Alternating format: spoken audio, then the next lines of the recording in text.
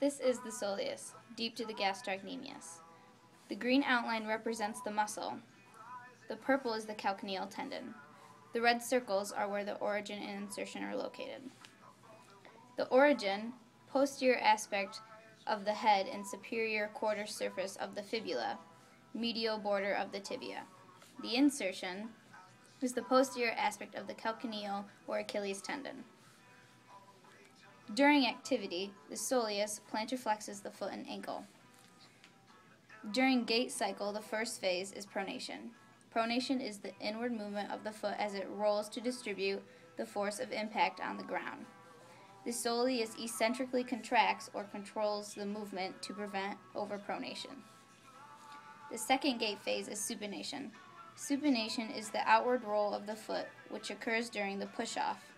The soleus concentrically contracts or initiates the movement to plantarflex the foot during the push-off phase.